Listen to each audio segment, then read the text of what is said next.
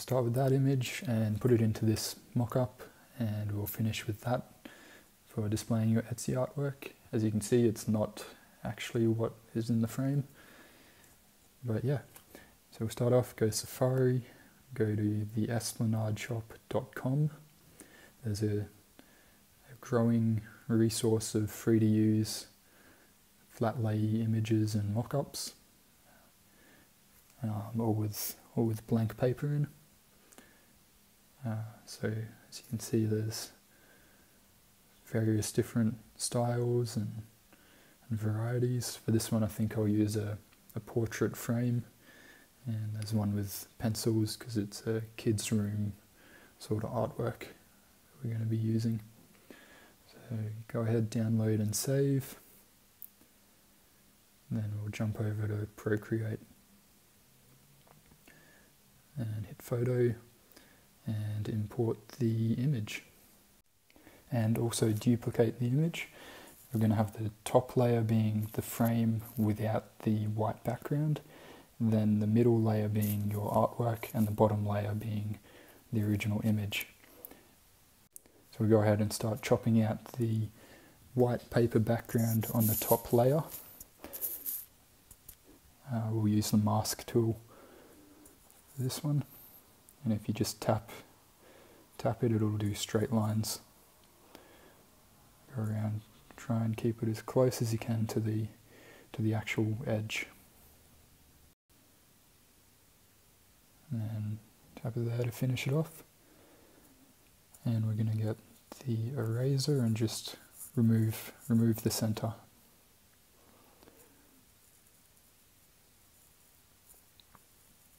So effectively this is making the frame for your artwork.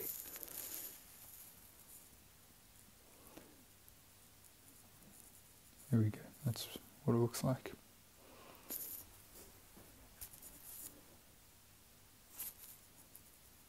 Go ahead and import the actual artwork that we want to edit in.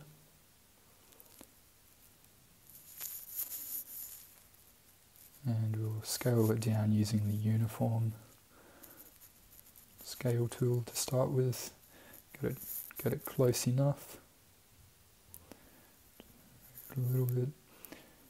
And then because the frame's at a slight angle, we will need to line the edges up and distort the image a little bit just to make it look realistic.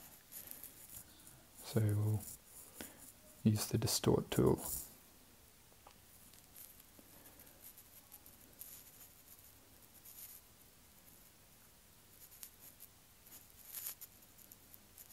A little earlier I dropped the opacity of the top layer just so I could see where the edges were and what I needed to do.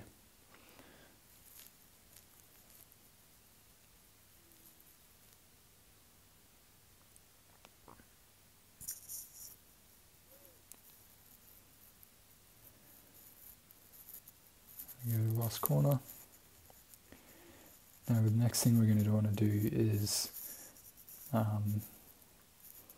make it look like it hasn't just been edited in.